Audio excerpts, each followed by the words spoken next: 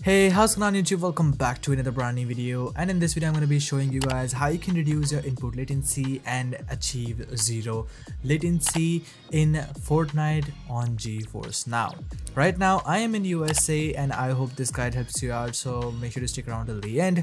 And with all that said, let's get started. Alright, starting with the very first step, that is Geforce Now configuration. And for that, simply search for Geforce Now on your PC and then click on open file location right over here. Right click on that one again and then click on open file location.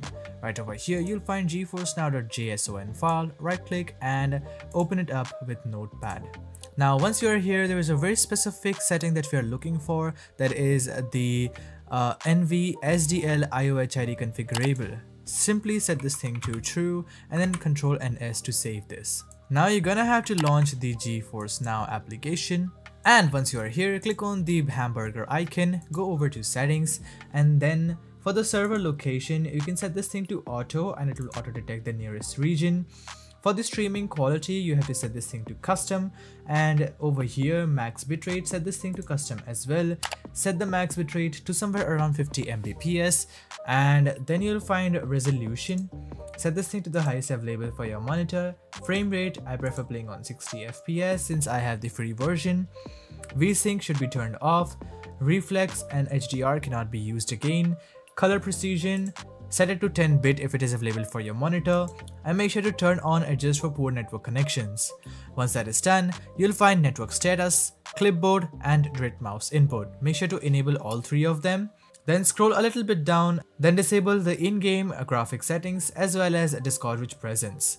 Once that is done, you can now go back and follow the settings upcoming ahead. Now to achieve the minimum delay, what you can do is go over to control panel, go over to network and internet, network and sharing center, and right over here you will find your internet connection. You can simply click on it, and once you're over here, go over to properties and then click on configure. Go over to power management and make sure to uncheck this option, which is allow the computer to turn off this device to save power. After that, go back to advanced. Now if you're using a Wi-Fi like me, you'll find something called roaming aggressiveness right over here, and if you have this on your desktop, you can simply set this thing to lowest. Also set your throughput boost to enabled, and once that is done, simply click on OK. Once again, click on your Wi-Fi and then go over to properties, and then you'll find Ethernet protocol version 4, double click on that, and in this screen select use the following DNS server and then type in 8.8.8.8 and then alternate should be 8.8.4.4.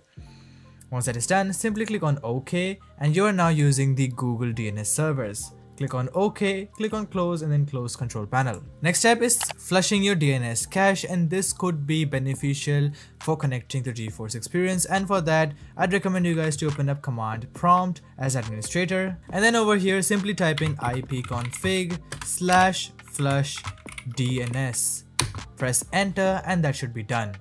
You can simply close it out, and now you can hop into Geforce Now for setting up your Fortnite. Simply look up for Fortnite over here. Okay, once you're in your game, go over to the settings gear over here, and then in the settings you have to go a little bit down until you find the rendering mode. Set this thing to lower graphical fidelity.